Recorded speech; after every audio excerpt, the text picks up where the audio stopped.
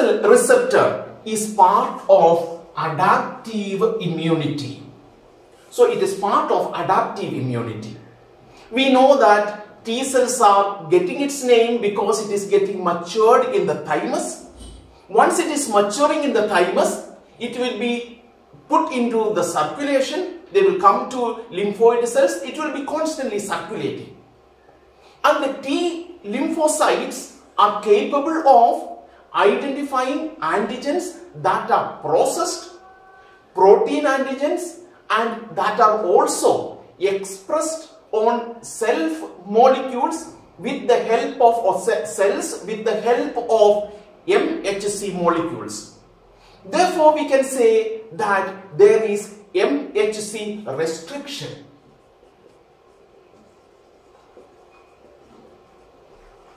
T cells are MHC restricted unless they are in combination or they are expressed with the help of MHC molecules. T cells cannot respond at all. Let us look at the structure of a T cell receptor. If you T cell receptors, again they are looking very similar to the antibody structure.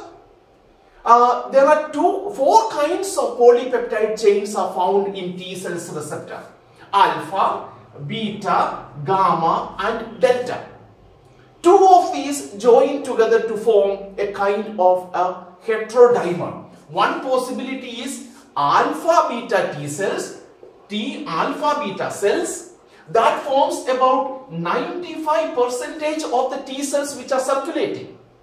If the second kind is gamma delta, so we call it T gamma delta, that is about 5%. You see how the distribution of the T cells happens on, and how we have divided them based on the kind of the structure or the composition of the receptor or the polypeptide chains which are present on its surface. Let us draw the structure. For example, let us draw the structure of the alpha beta chain. In the alpha beta chain, the alpha chain will have two domains similar to the antibody structure. Then assume this is a T cell. It is on its surface, so it has a short transmembrane region somewhere around 20 to 21 amino acid. That will be the length of the transmembrane region. Then it has a very short cytoplasmic tail. So this is going to be the N terminus, this is the C terminus. A very short cytoplasmic tail that is only about 3 amino acids long. This is called the alpha chain. Alpha chain has about 248 amino acid. If the molecular weight is about 40 kilodalton is the molecular weight. In the beta chain, okay, this will have disulfide bonds present there so that the domain structure is formed.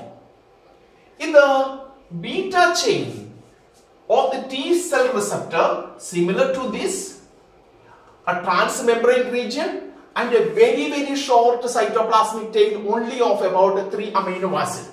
This also has disulfide bonds. If the total number of amino acid is 282, the molecular weight is roughly about 43 kilodalton is the molecular weight. So this is the basic structure of the alpha beta dimer, heterodimer of the T cell receptor, which is composing of about 95% of the T cells will have this kind of a receptor. So similar structure will be present even in the case of gamma delta receptors also. Now this has a very similar structure to the immunoglobulin structure. So this is called the variable alpha, this is a beta, this is the constant region of the alpha, this is the constant region of the beta. Look at the kind of similarity it has, it shares with the immunoglobulin. So all these forms part of the immunoglobulin superfamily gene. Now as we have seen in the case of B cell, the receptors, we know that this short cytoplasmic tail is not capable of communicating the signal about the kind of peptide it has bound to. The main function of the receptor becomes it is only binding, which means for signaling purpose we need another set of complex, and if the set of proteins that are associated with the signaling is called CD3. CD3 stands for cluster of differentiation.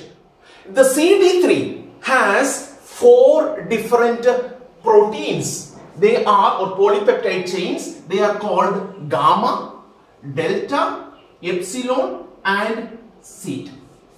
So these are the 4 different polypeptide chains: gamma, delta, epsilon and zeta chain. Gamma epsilon forms one heterodimer and delta epsilon forms another heterodimer. And in the zeta chain, that 2 zeta chains will join together and forms a third heterodimer. Okay, zeta written like this. Okay, it forms another heterodimer. How do we arrange the structure? For example, let us arrange the structure of the gamma delta. That is looking similar to, it will have similar domains like the immunoglobulin domain, one domain, a transmembrane region, and then there is a long cytoplasmic tail, because the function is going to be signaling. So this, let us call it the gamma, then there is delta, another long cytoplasmic tail. So this is the delta region.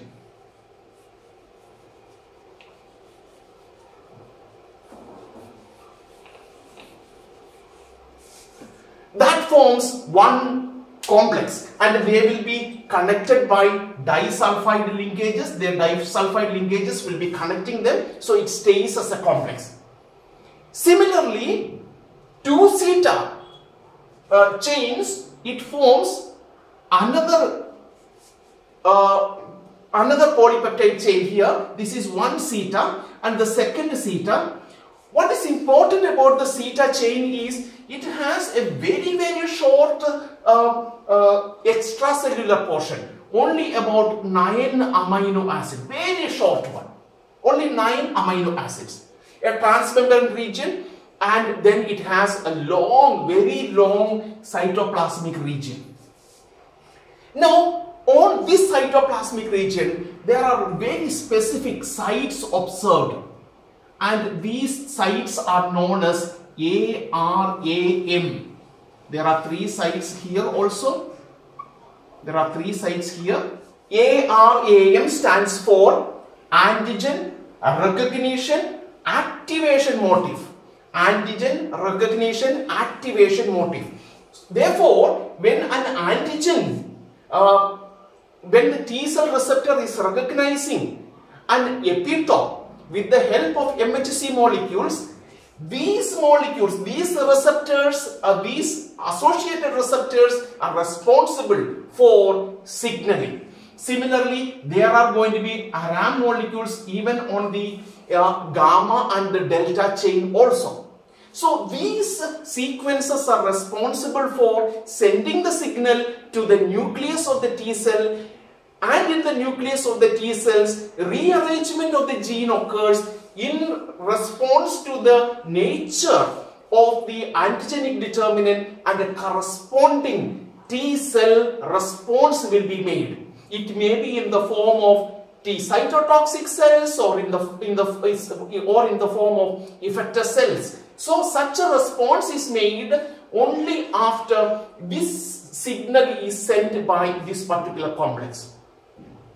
Several research has been carried out in order to understand this complex. What is important to know is these receptors are expressed, they can be studied only in response to a particular antigen. then only it will be expressed. So, only with the development of monoclonal antibody, the structure of these T cell receptors were elucidated. That is only after 1980s. It is also observed that if one of these polypeptide chain is missing, the whole complex is not expressed. It is not functional. It is so essential that the entire complex has to be there for an effective T cell response.